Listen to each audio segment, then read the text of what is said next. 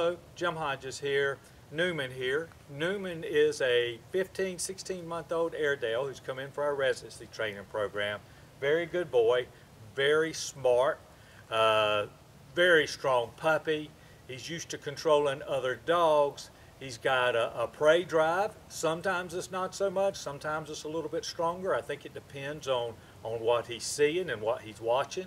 He gets distracted very easily with other prey, with other things that are happening. It's our job to keep his attention when we're working. Even now, we have squirrels over here, we have a kitty cat over here. He's checking those out. When I'm just standing here and taking it easy, I have no problems. His job is to be right here by my side. When we start working, he needs to pay attention and do the things that I ask him to do. He cannot run off to the side, and believe me, before 2 weeks ago, he would have been going after all kinds of things that get him turned on. He has learned and he has understood the fact that he has to behave around cats at our home, but that is something that we've been testing on a regular basis. We want to do that with our cats, with our children that are in our lives. We want him to see these children, these cats, and understand that they are part of life and that his job is not to act on them. And why do I say that? Because children a lot of times can look like prey, especially to a prey-driven dog.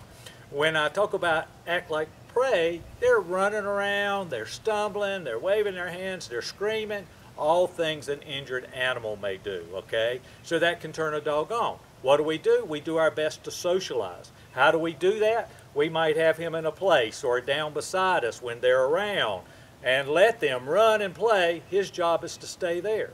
When he's in a calm environment, we take precautions and we try to teach him how to say hey in a nice, calm situation, and then we reward and praise him. I'm not against using treats. You know I'm not a treat trainer, but I use treats all the time to teach and to help take the edge off and get a distracted animal to pay a little more attention to me. It's also important that we involve our body and soul and our spirit. We want to have fun. We want to encourage him when we give these commands. It's not about sounding like a robot and just giving him humdrum commands, especially for a dog like this that needs that positivity in his life as much as possible. We want to get him excited to work. Yes, he has to work. We're going to make him work. When we ask him to do something, he has to do it. If he does it, we're going to praise him. If he does it, we're going to bite him, okay? We're not going to bite him to a point that we're intimidating or dominating, but we are going to make it his point to realize that we're in control. We're also, and you're not going to see this at home, people, but we're also going to do other things to show that we're the leader. Making him down for his food or work for his food. I prefer a down in his case. Making him sit at doors. Doing little things that put us in the position that we're the leader. We're going to start doing obedience. When he does what I want, I'm going to praise him. I'm going to try to encourage him. If he does something wrong, I'm going to try to bite him. And it's going to be a tap of the leash. Again, after I bite and he does what I want, I'm going to come back and praise him. If he gets distracted, you may see me take a step off. I'm taking the step off to get his focus on me, okay? And by me stepping out the back door, so to speak, and he's not watching, and I tap the leash because it got tight, he's going to start to understand that, well, I need to watch where mom and dad are going. I need to pay attention. Yes, I'm going to look at the world right now, but I have to understand where they are and do what they ask me to do. So having said all that, let's get started. You ready, man? Let's go. So let's go with that loose leash beside us. As I said, we have cats. Now, let's go. So a little tap. I don't know if you noticed that, because he was wanting to look behind at the cat. Good boy. And in the beginning, it's a short leash, okay? We want it to be short so that we can control it. We don't want him walking out in front of us. When he starts to get out in front of us, two things happen. One is he becomes the leader, and two, when he gets out in front of us, we're not part of the equation, and he can start to act on what his impulses are instead of what our impulses are. If he starts to go out in front, I'm going to tap back on the leash. If he starts to go this way, I'm going to tap here. The central figure here is I'm going to have my hand by my side and I'm going to tap to my side, okay? My goal is to keep him here. As he learns and as we become the leader, which doesn't happen overnight, you know, we're talking 6, 10, 12 weeks of consistent leadership and working with him. But as we become the leader, then we can start giving him, let's go, extra leash, okay? And he knows to walk with us. I'm going to praise him, good boy, while we're walking.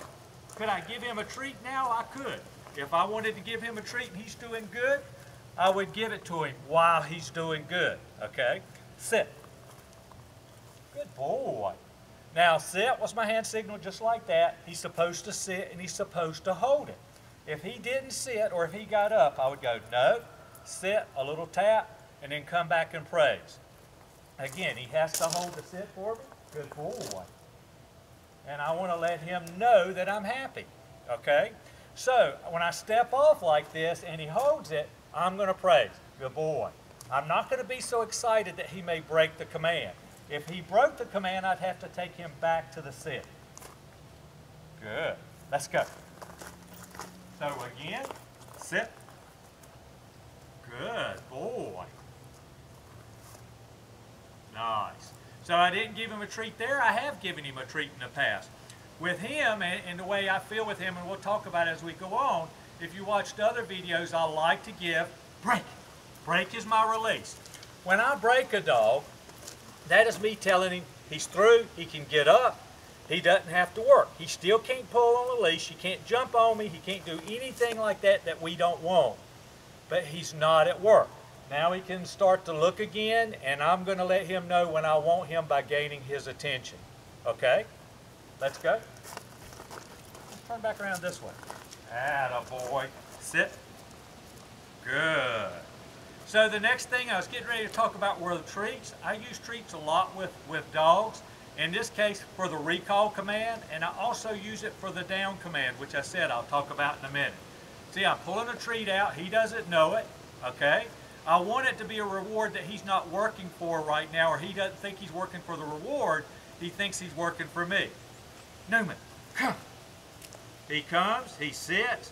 Attaboy. Pet, treat, good boy. Now when I told him to come, he had to come to me. On leash, if he didn't come, I would have tapped the leash to me. When he came to me, he should sit automatically, and you notice how he's holding the sit. He came to me, I petted him, I gave him a treat, told him good boy. Break. Or I could have had him come to me and broke him and give him the treat. We can mix those things up if we want, okay? Good boy. I don't like him to be working for a treat. Whenever I start using a treat like this, hey, I use this to sort of teach what I want, sort of like I did with the down command. The other thing about the treat, especially with little children, I don't give a treat like this, causing a dog to bite on my fingers. I hold it out and let him nicely take it out of the palm of my hand. Notice when he took that, what did I do? I came right in and pet him while he was chewing it. Break. Good boy. Let's go. Come on. Sit. Hand signal. Down. Good. Now, because he is a dominant guy, he resisted down for the longest period of time, okay? What does that mean? We're going to make him down, okay? But I don't mind using the treat when he does it successfully. If he doesn't do it successfully, I won't give him a treat. And I will not give him a treat every single time. I'll pick and choose when I want to do it. And when I do it, it's because he did something very good for me. Break. Down. Attaboy. Good boy. Pet. I think I'll give you a treat. Good boy. Sorry about that. Good. Good. So down means down. If I tell him to down, he has to down. If he doesn't stay down, I'm going to tap the leash. I'm not going to tap it tremendously hard, but I'm going to tap it so he understands, and I'm going to tell him, here's his head. I'm going to go, no, down, good boy. I'm going to tap it. I'm not going to pull. When I pull the leash, I do the work for him. And in his case, it's probably going to create more resistance because he's going to pull back on you. So it's always a tap. The tap just makes him have to think about what we want and not what we're trying to force him to do. Good boy. Break. Let's go. So the next command, Place. Good boy. I'm proud of him. Place, we tell him to get on the bed. He can lay down, sit down, stand up. He can watch cats, do whatever. He's got to stay there. He can easily do the place command for an hour and a half, 2 hours at a time. In fact, and I probably need to put the photo on my website, and as I said, he's got a very strong prey drive. In fact, I actually didn't think it was that strong when this happened, but he lives in the house with us. So in the evenings, I'll get him out and do downstays and do places just like this while I'm sitting around reading, watching television, or doing whatever. And I have my other dogs out, and I actually will have a cat or two in the house. Well, I had him on his bed in my house, probably like evening number 3 or 4. It was very early in the process, and he was laying there curled up, just taking it easy, and a cat came and got on the bed.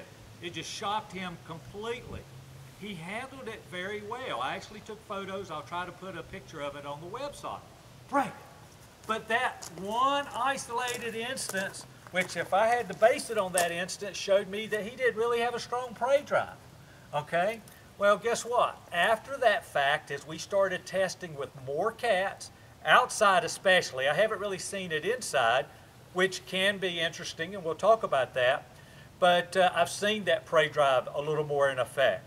So now, because I've seen him react to a cat outside or what have you, I'm going to be very careful about introducing him to the cat. That's why earlier in the conversation I talked about children. We want to take it nice and easy. I don't think he's got aggression in him. I don't see that, but he is strong-willed. We want to make sure that that instinct doesn't trigger as an impulse for him, that he starts to learn that children are a part of the family. In fact, I would have to say that that is something that all Airedales, besides that smartness and that resistance, that prey drive is there because they're originally bred to hunt. All right, let's go. So now you saw me do the DOW in from the side. Sit. Good boy. Down. Good. This time I'm not going to give him a trick. He's in a down. He has to hold it. If I wanted to, I could tell him to stay. Now he's packing his bags and he's there for a while. That means stay. You're going to be in that down position for a prolonged time. He could chew a toy. He could smell the ground. He could roll on the side as far as I'm concerned. I just want him to know he's going to be there.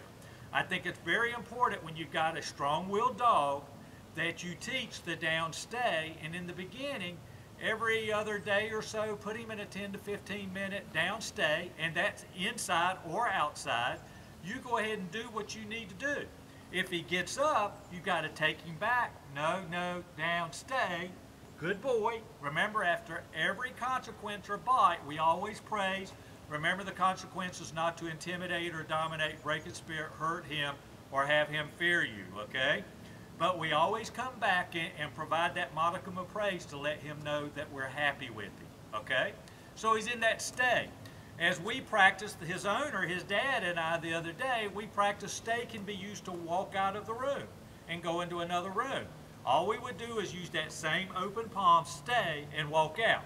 If he tried to come through the room or out the room, we would take the leash, because we start everything with the leash and then the tab and then nothing. We would tap him back into the room, no, no, no, stay, and immediately walk right back out. So he's not really paying any attention. You know, we have him in a stay. If you look at him, he's looking around. I'm going to get his attention and see what we can do. This is sort of like the off-lead recall or come command. Of course, he's on leash, but it's my way of simulating it. Watch what I do to get his attention. Newman, hey, look what I got. Come. Good boy. Good boy. Break. Now, you would ask, because I had him in a down stay, why he was allowed to get up, because actually I didn't give him a break. As far as I was concerned, when I called his name and started going through this process, I am teaching him an off-leash recall command, so he was allowed to get up. If he just got up on his own, we would put him right back. Let's go, buddy. Come on. Good boy. Next thing, and this is good for teaching him to get in vehicles or what have you. Come on, man. Load up. Atta boy. I'll give you a little treat for that. Notice. Good boy. break. To get off is break, it's not down. Notice I gave him a treat then, and I didn't have to dig it out of my pocket. When I do use a treat, because I like to give my dogs treats, okay? When I give a treat, I don't want to let them know I'm giving them a treat. I expect them to do what I ask them to when I give them the command. The treat is just like a bonus or a commission for doing a job the way I asked them to do it. Ready? Let's go. So the next thing we're going to do is the heel command. Sit. And this is important. The heel command is, good boy, is an imaginary box beside us. His job on the heel command is to stay tight in the box. Our job is to keep him. Okay, we may have to turn or what have you. He's supposed to watch our turn and then follow right into the box with us. When we stop, he sits. All right, you ready, man? Hand signal like this, heel. So I'm going to take a few steps. I stop. That was a little slow that time, okay?